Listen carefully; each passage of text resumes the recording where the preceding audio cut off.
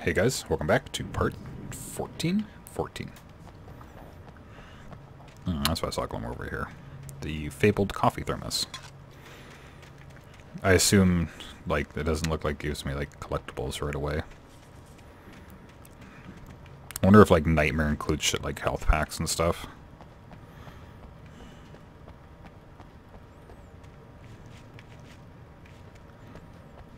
Okay. Oh, this is just the end of the level. This might just get tacked on to episode 13. I had never been this glad to see the sunrise.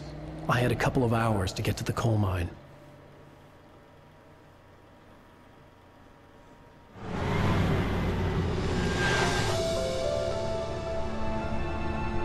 Jesus, let's just run The forward. coal mine wasn't far now.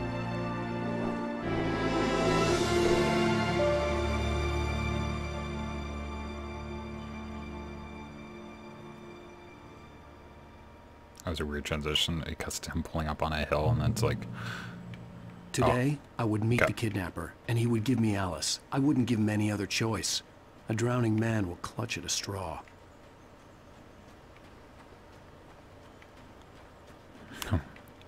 I'm sorry, Alan, but I can swim.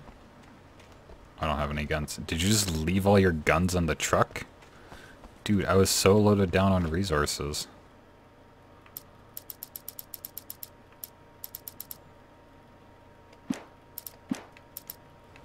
Okay. I was thinking this might be near the end of the episode. It was not.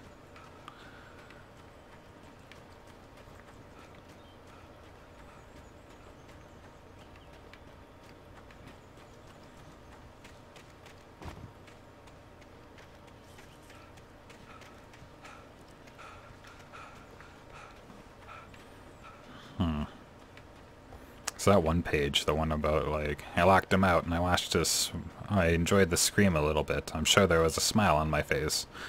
That must happen, like, way later in the story. Okay, hold up. Hold up. Before I just fucking hoof it. Let's double check to make sure I can take the car. Because this game lets you drive places. And that looks like a long road. So, hold on. Before I make some really shit decisions, how about I,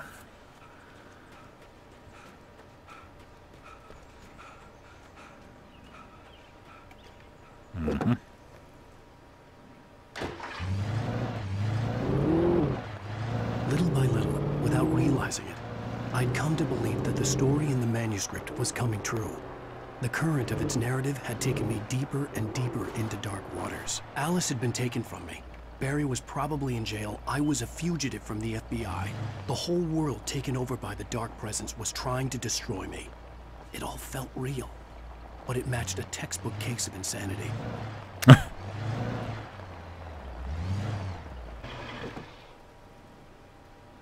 drive this Jeep.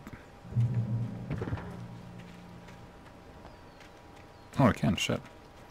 We've got fucking GTA cars left and right now. How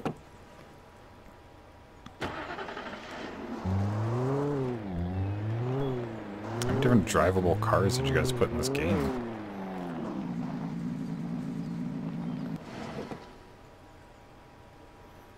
I mean, more the merrier, right? It's just like... We have 3 guns. There's the hunting rifle, the shotgun, and the revolver. We have 2 different types of flashlights. We have flares and flashbangs.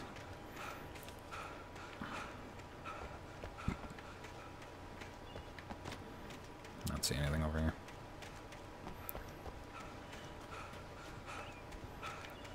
You can see my paranoia of missing stuff is showing through. You're welcome.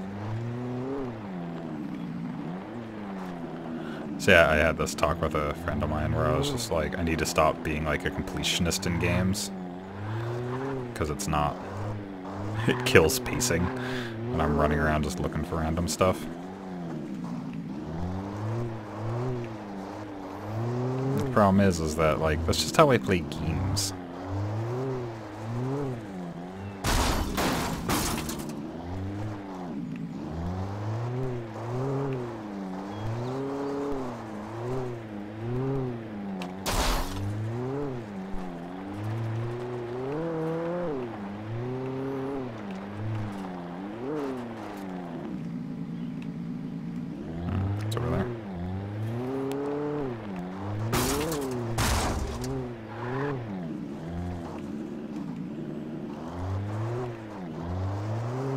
Oh, it's my favorite thing.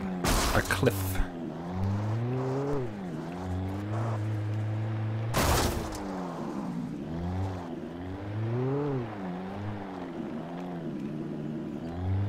Okay. Oh, there's a random staircase here. What's up here? I make note that the levels are getting, like, a little more open-ended as you go in this. Like, the first levels are very restrictive, but in the last few ones, they're like, yeah, here, just kind of run around wherever the hell you want over here. Can I GTA this car? He's gonna keep letting me steal cars.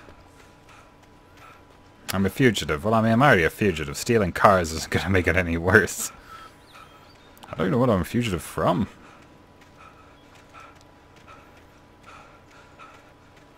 This is a game that would be cool to see updated to, like, HD graphics. Yeah, I can legit just take this car. This is Pat Main, and you're listening to KBF-FM. Folks, I want to apologize for kind of abandoning you to that looping music track last night, but I was detained. You see, I encountered a big-shot G-man with an itchy trigger finger who could use a lesson in manners and a boot in the ass. Not necessarily in that order either. Now, folks, I know I'm not being very informative here, and I apologize for that.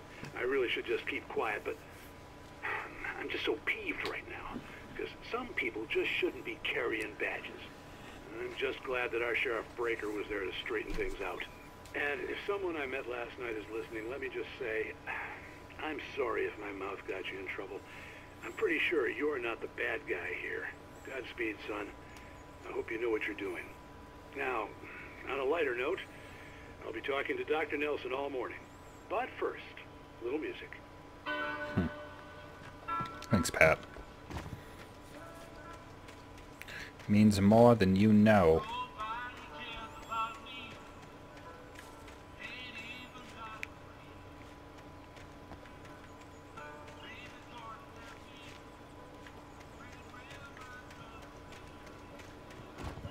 Okay, well, I'm going to GTA this vehicle. Which is weird, because in the first vehicle section, they don't let you take any other cars yet, do they? I'm trying to think, because I'm pretty sure I tried all the cars in the first area that I ran by after I totaled my first one. It wouldn't let me take any other ones with it. It's fucking weird, man.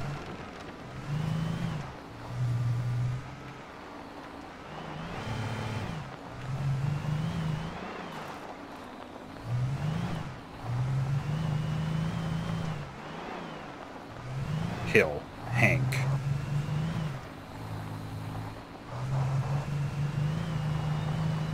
It's interesting to give you like these car sections.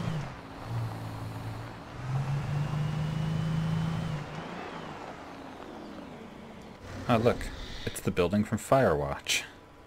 Game that doesn't come out for another 10 years. At least from this game, anyways. Firewatch is a game I want to play. I've heard a lot of really good things about it.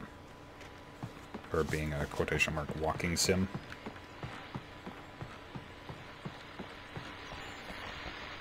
Welcome back to KBF-FM.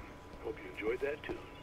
Now, Doc, you were talking about life and finding that special someone, that soulmate. Well, you were talking about that. I was saying I don't buy it. Well, see, to me, that's strange, because I always pegged you as a hopeless romantic. You got me there, Pat. But I think love's where you look for it. And you need to do a lot of looking, sure. But the idea that there's that one special person out there for you, and if you miss that chance, it's gone forever, and you're forever incomplete. I mean, isn't that depressing? Or heck, childish even? There's plenty of fish in the sea.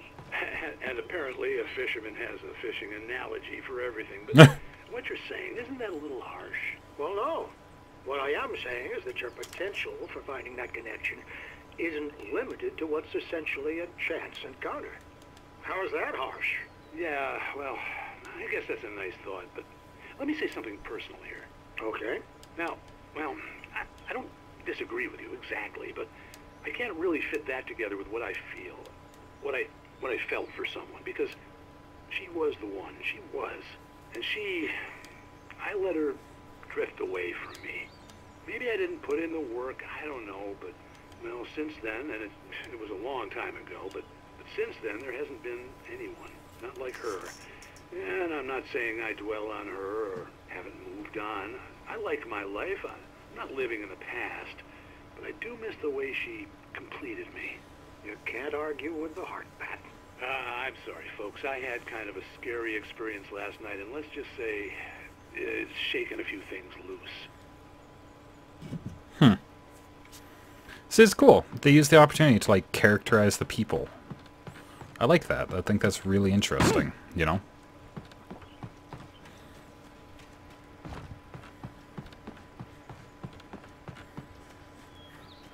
Pat main for Nightwave. Round 2. Nightwave is the Warframe thing. They introduced, like, a late night, like, a nighttime radio host.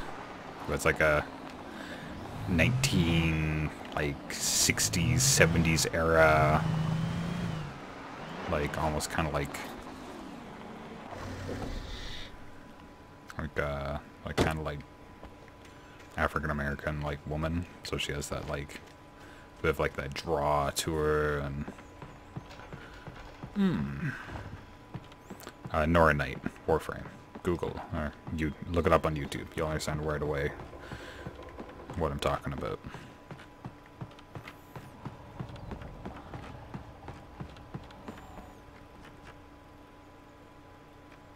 For a second I thought it was just like hitting a fucking wall. For Mott, spying on the writer on the ferry had been a disappointment. His boss had made Wake out to be something special, but Mott hadn't been impressed. He'd gotten a good long look at the wife, though, and he liked what he saw. Mott had fantasized about goading Wake into a fight, but it hadn't happened. Still, he'd get his chance to see if the writer had anything in him. He'd been promised as much. Okay, so Mott had been watching me since the boat. I wonder if you go back to the beginning of the game, if you, like, can, like, see him watching you out of, like, the corner of your, out of like the corner of your eye. Like, if you turn the camera, you can, like, see him, like, looking at you and watching you. That's an interesting thought.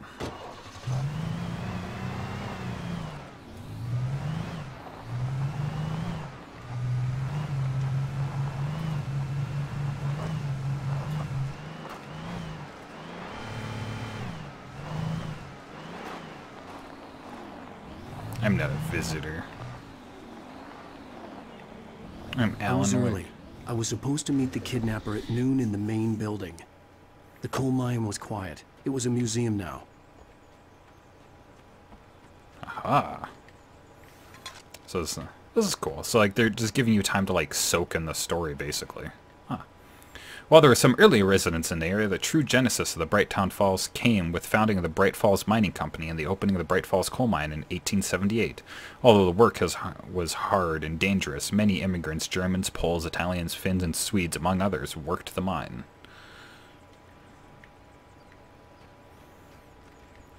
While lucrative at first, the mining steadily declined in the 20th century. The seams were rich, but hard to get at. The volcanic activity in the area made the mine shaft particularly dangerous. Bunch of old mining equipment and shit.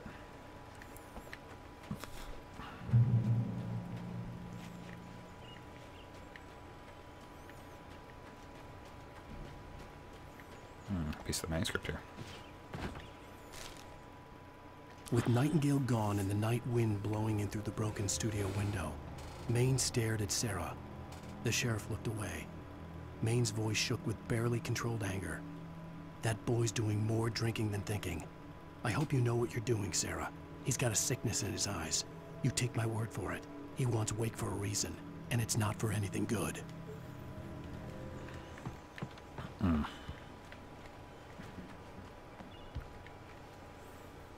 In 1970, a volcanic eruption below Cauldron Lake, while relatively minor, caused most of the deep mining tunnels to collapse or flood. 32 miners lost their lives in the calamity, and all mining around Bright Falls came to a final stop. Now many of the remaining buildings are protected as historical landmarks. I wonder if I can end up going all the way over there. This game is pretty good about, like, letting you go, like, the extra mile, I guess. side looks like I can get to. I mean, some of that looks pretty well textured down there. Oop.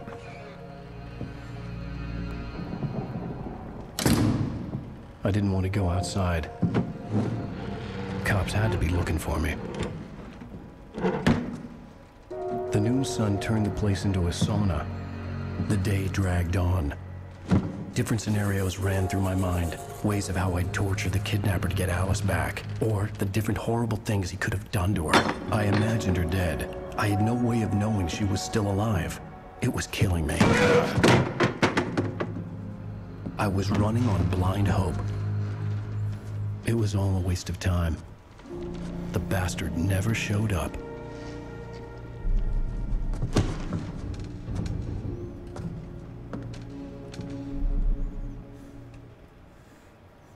Of course he did. Ah, I have all my stuff back. Holy Jesus. Wait, Where the hell are you? change of plans. You know where Mirror Peak is? It's a big mountain north of where you are. You follow the path from the mine, you can't miss it. There's a lookout point there. I'll be waiting. I'm through being jerked around You by want you. to see your wife alive? Because if you do, you better watch what you say to me. Do we understand each other? I want to talk to Alice. Yeah, and I want the manuscript. Don't keep me waiting, Wake. Hello? Hello! Ah! I'm gonna kill him! I had to get to Mirror Peak.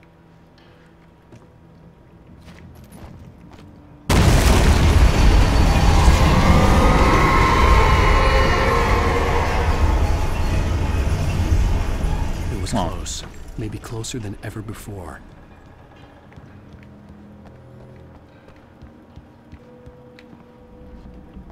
Coffee thermos, very important. I guess secondary flares and batteries, which I'm full on. Anything over here I missed? Nope, nothing from I can see. But I got the most important thing, and that's what matters. Oh, no, shotgun ammo.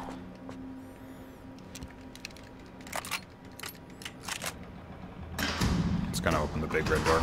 Yep, okay. So I can go down to the caution. Nice.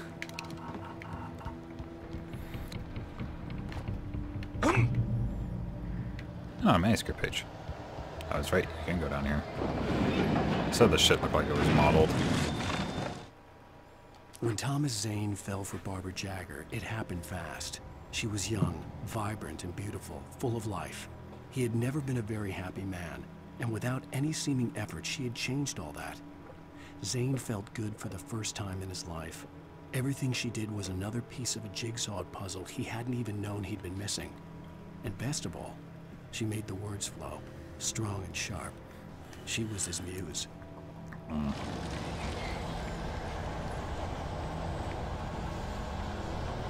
Okay. So I assume she wasn't like the bad guy right away. I assume that's just kind of something that was inflicted on her. You know, in case you hadn't found the revolver at this point.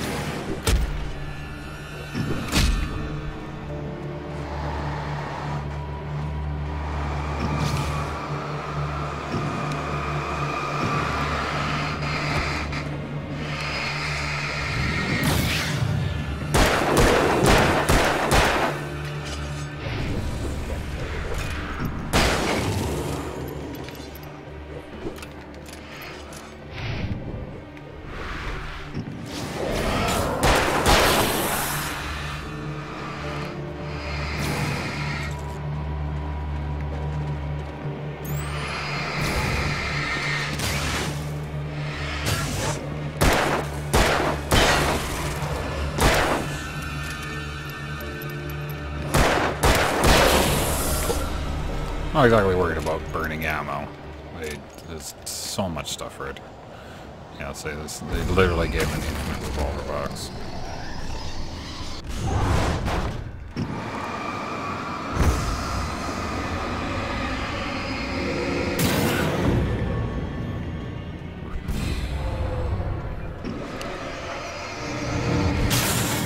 So I'm making it that like the heavy-duty flashlight it doesn't look like it's any more powerful. It seems to just hold more battery life, which is fine.